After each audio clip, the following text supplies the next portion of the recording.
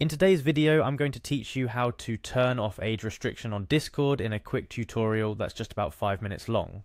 Whether you've been using Discord for years or you're relatively new to the platform, you might find yourself needing to adjust settings like this one for various reasons. Let's dive right in. First things first, you need to head over to Discord. You can do this by opening up your web browser and typing in discord.com/login into the address bar, or by clicking on the Discord app if you have it installed on your device. Once you're there, you're ready for the next step. After arriving at the Discord login page, it's time to enter your email address. This should be the email address you used when you first set up your Discord account. Click on the email field and type it in carefully to ensure you don't have any typos that could prevent you from logging in. Next, you're going to enter your password. After typing in your email, move on to the password field and enter the password associated with your Discord account.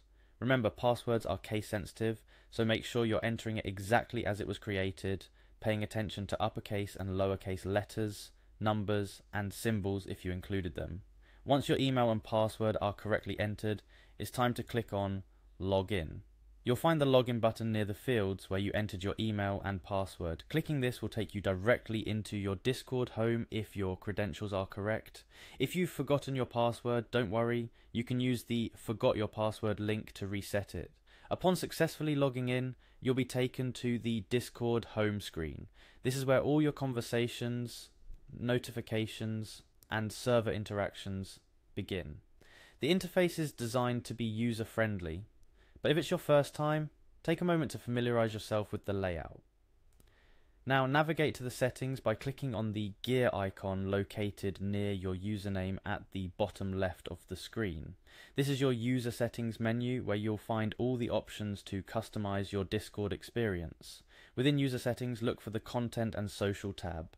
This might require a bit of scrolling, but you'll find it listed among several other settings options. The Content and Social tab is where Discord groups all its privacy and content related settings, so you're in the right place. Finally, we've arrived at the key step.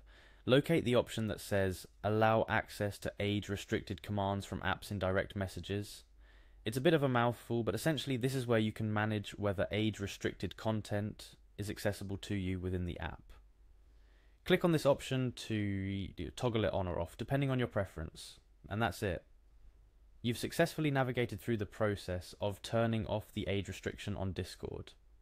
Remember, it's important to be mindful of the content you're accessing and sharing on the platform, ensuring it aligns with Discord's community guidelines. Additionally, if you're adjusting settings for someone else, such as a minor, be sure to consider the implications and ensure that content exposure is appropriate for them. Discord can be a fantastic place to connect with friends, join communities of interest, and even expand your professional network. Adjusting settings like the age restriction is just one way to tailor your experience to fit your needs. If you ever need to re-enable this restriction or adjust other settings, simply follow the steps we've discussed today and you'll have everything tailored to your preferences in no time. Thanks for joining me for this quick tutorial on how to turn off age restriction on Discord. Whether you're here to ensure you have access to all types of content or looking to customize your user experience further, I hope you found this guide helpful. Remember, Discord is all about connecting with others in a way that suits you best, so take the time to make it your own. Happy chatting!